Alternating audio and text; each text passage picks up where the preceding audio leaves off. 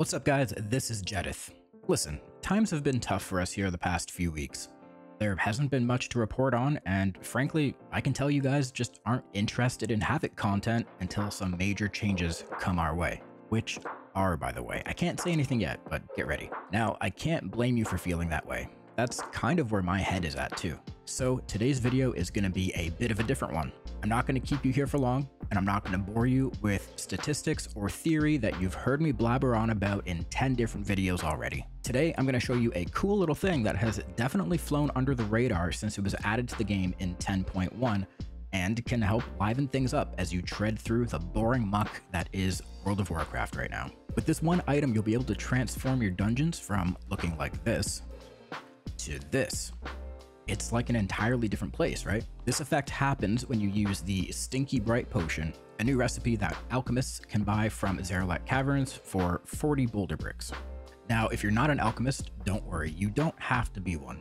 You can easily snag these from the auction house for pretty cheap. Last time I checked, they were hovering around like 50 gold each. So I've been having a ton of fun roaming around the world, seeing what zones I can magically transform into something brand new. But some places seemingly work better than others. I've found that outdoor zones or places that have a determined weather are the best candidates. Sometimes you'll be completely surprised though. So go out on an adventure and let me know what cool environments you guys find. The best ones I've found that always turn heads on stream are the Underrot and Neltharian's Lair. Underrot morphs from a decrepit, disease-infested cesspool into something that almost mimics a winter wonderland, with some rot sprinkled on top, of course. Neltharian's Lair is a different can of worms, no pun intended. Using the potion as you travel through the caves truly opens your eyes to the vast Drogbar city that's been set up in the background. Sometimes you'll even stumble upon areas of the dungeon that you had no idea were even there.